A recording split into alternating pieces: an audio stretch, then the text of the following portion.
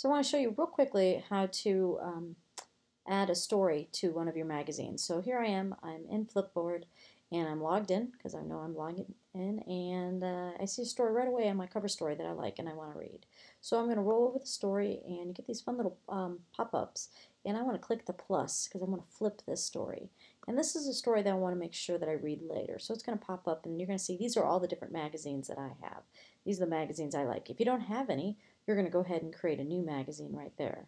But I'm going to go ahead and put this in my read later and hit add. And you can see that it was flipped into my read later magazine, so I can go back and read that story.